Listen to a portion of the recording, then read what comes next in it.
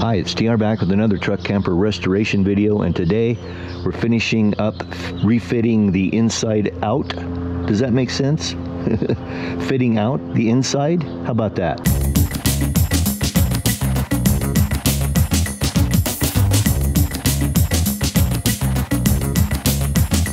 Yeah, so this cabinet goes up in the corner here, and it sits up in the corner of the bed area.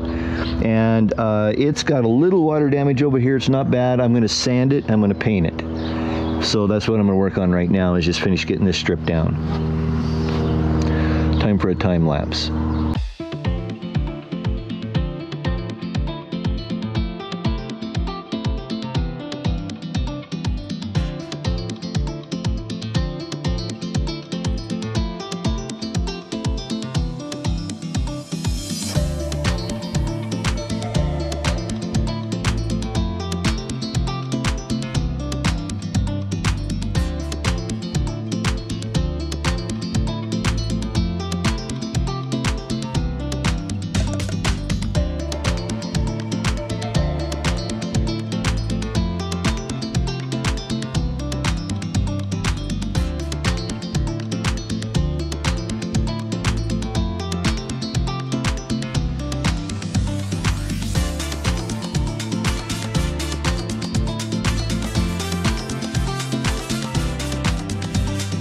All right, Mama, you're going to be just fine.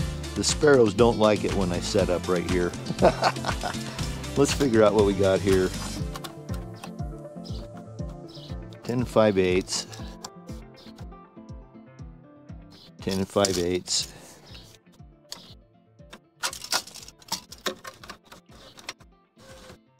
We'll go 14. Okay, 10 5/8 by 14.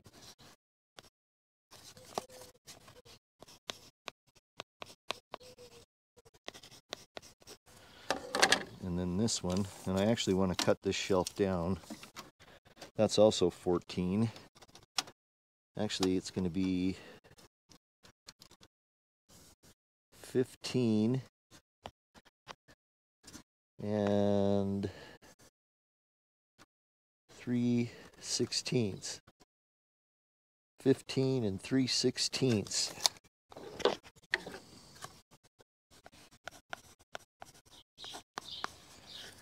Am I that accurate? We'll see.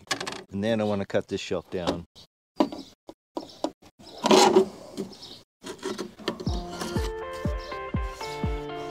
Okay, so we got to think this through. I'm going to pre-drill some holes through this for some wires and through that.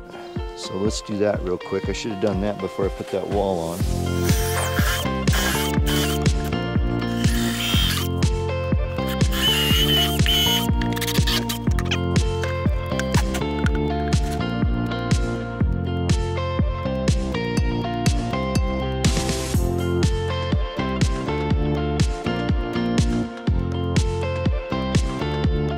Actually, I think what I want to do is just remove that piece.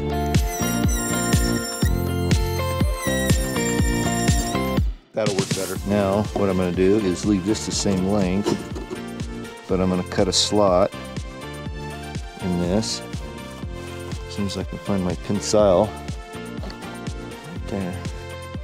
So I think what we'll do is we'll just cut a slot right here.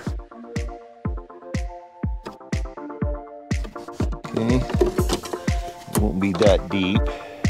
Come in here, 9/16. Okay, I got a tip for you when you're working with your multi-saw. To get a good clean cut so that the blade doesn't float around, take your utility knife and something like this square and do a cut like this.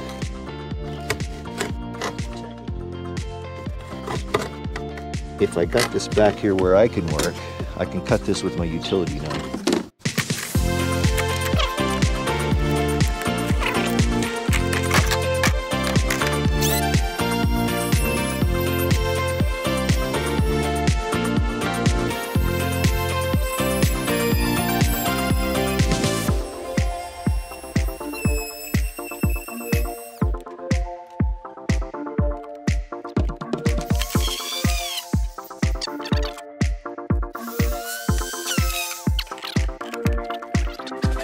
All right, I'm happy with this. Now I'm gonna go get a couple pieces here for the back wall in here.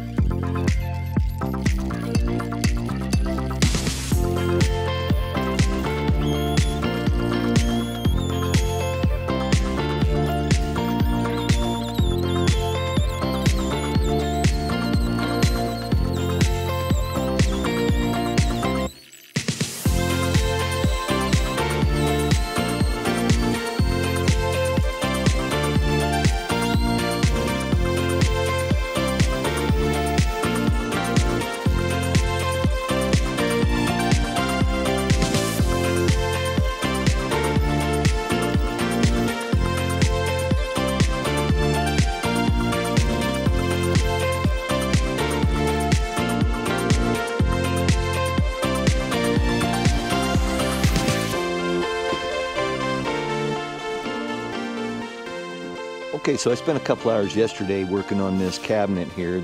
Goes up inside the corner here of the Cabover, and I need to get it in place because I'm trying to get started on the electrical, but I have a lot of electrical stuff that's going to be coming to this location, so I needed to get this cabinet in place. I'm going to build and frame in a false frame here and here because I'm going to use that as a wire chase. And that's going to hide all the wires that are going to come in here because I have a number of things that are going to come into this. Also, this piece right here, all right, should come out if you have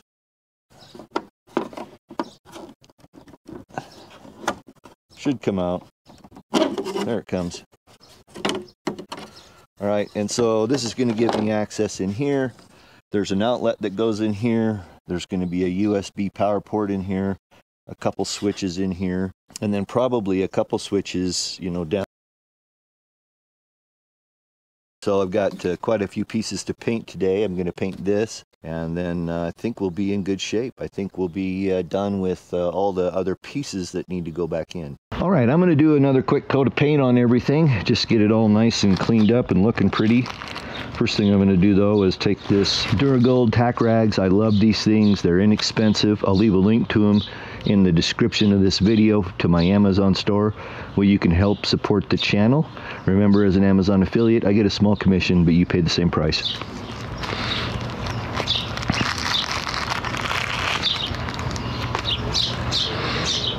So I'm just going to tack this off. I'll tack these doors off, get some paint out, and we're going to go to painting, which is the perfect opportunity for a time lapse.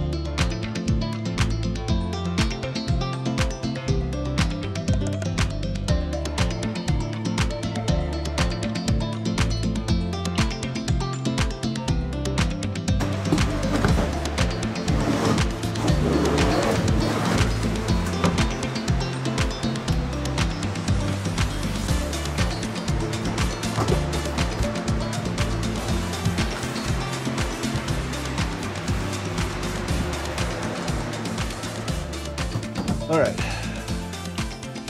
we'll turn that fan off for just a minute. So this is where this cabinet goes. Okay, it goes in here and up against this wall. There's some brackets back here that used to screw it off, and we will use those. I've got some extras that I'm going to throw on it, but it's looking good. All right, I'm going to lay this down, staple some GIMP on it. Here, up here, around here. Well, that will be good. So zip, zip, zip, zip, zip, zip, zip. And then we'll see about bringing this bottom up. So it's too hot in here to not have the fan on, so time for time lapse.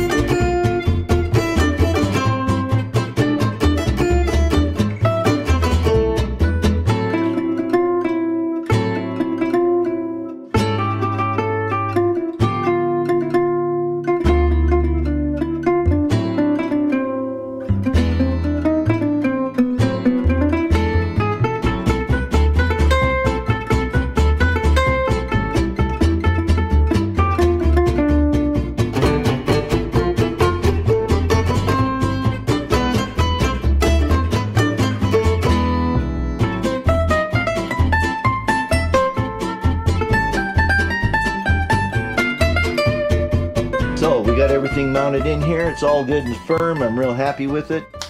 I need to wash my hands because I'm getting dirty handprints all over the cabinets now.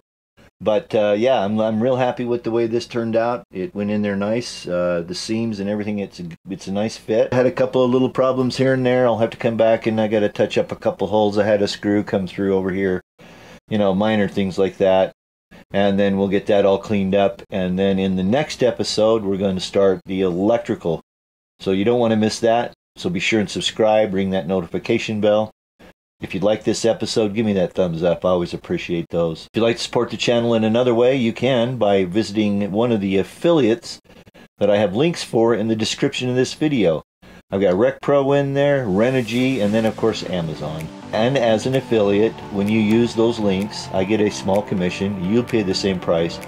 And every little bit helps. I thank you in advance. So thanks for watching this episode in the Truck Camper Renovation series. Until we get together the next time, peace. Peace. Bye. Man, it's frickin' hot in here. It must be 100. I should get a thermometer, a thermostat in here, thermo something or other. Bye.